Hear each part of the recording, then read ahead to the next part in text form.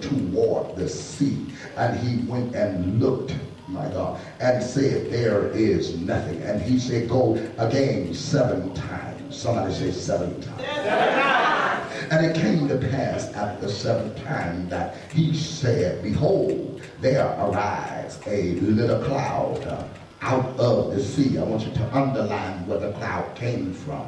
It came from an unusual place, but it came from the source of the very thing that they were in need of. Many people have preached this sermon, but they never looked at where the rain came from. The Bible said that the cloud came out of the sea like a man's hand. Somebody say, look out, the hand of God is about to come upon you. And he said, go up and say unto Ahab, prepare ye the chariot and get down, that the rain stop thee not. And it came to pass in the meanwhile that the heaven was black with clouds, the wind, and there was a great rain. And Ahab arose and went to Jezreel. If I had to just really minister from the subject today, are you ready for the rain? All right now. Are you ready for the rain? Look at your neighbor and ask about 2 other people that you are in the proximity of. Are you ready for the rain? Today I didn't come to talk to everybody. I came to talk to people who are going through dry seasons that they have been going through for a while. And to ask you, are you prepared for the rain? Do you value the rain now that you have been without it for a season in your life? And what are you going to do different now that you're about to receive it again? One of the most important things that I need to implement in this time to you is that the rain is a type and a shadow of the blessing. Look at your neighbor and say, the rain is a type and a shadow of the blessing. The rain is a type and a shadow of the blessing. Look at your neighbor and say, are you ready for the blessing? You can have your seats. What I would like to minister to you today is very noteworthy, because there's a reason that the rain or the blessing stopped flowing in the life of the people of God. The Bible makes it known in chapter number 17 all the way through into chapter number 18. Have your seat. Into chapter number 18, that God is bringing judgment upon the land because of the evil doing of the people. And many times people misinterpret and misunderstand the very essence of judgment or the very purpose of judgment. Judgment is never to destroy you. Judgment is to develop you. Look at your neighbor and say, God is trying to develop us. One of the things that you must really grab a hold to is many times in life, many times in ministry, God has to develop us for what's getting ready to take place. And I come to preach to a handful of folk today that have their mind made up that this dry season that I've been experiencing is getting ready to change. Is there anybody in here? I'm not talking to everybody, but I'm talking to a handful of folks that know that the dry season that you have been in is getting ready to change. There's a reason for a season. Anytime God takes you through a dry season, he's trying to develop your character. He's trying to develop your faith in God's ability to shift your situation and to change your circumstances. Look at your neighbor and say, God getting ready to shift this thing. I feel like preaching. In a minute I might preach. But first, God has to do something in the earth when judgment has come upon the land because of the evil doing of mankind. The first thing that takes place is God utilizes the prophet.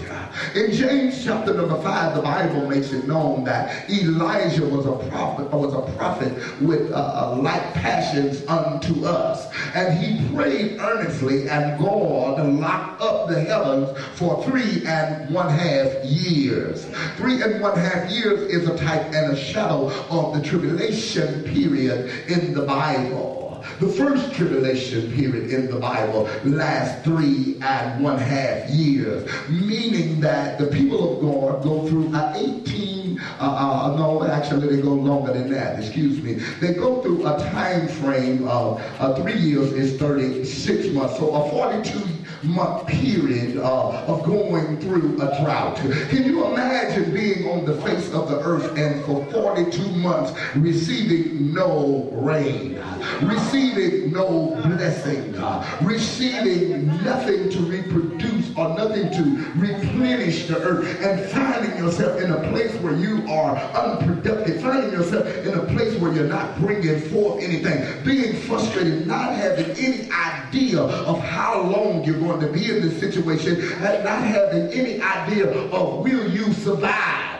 the situation. I need to talk to some folks that very survival is in jeopardy right now. I don't understand what's going on. I don't know why I'm in this dry season, and I don't really even know whether I'm going to survive it or not. But I thank God Almighty when we get in situations and circumstances that are beyond our comprehension and our ability to figure out that we do have prophetic utterances in the earth. The Bible says that the man of God got an unction from God. Somebody say an unction from God. See, the church don't get unctions no more. Well, what is an unction from God? An unction is when the Spirit of God is communicating something to the spirit of mankind by revealing it, watch this, through his 5 natural senses. See, your spirit reveals to your 5 natural senses. Well, what are your 5 natural senses? Prophetess Jones said they were hearing, they were sight, they were smelling, they were tasting, and that was touching.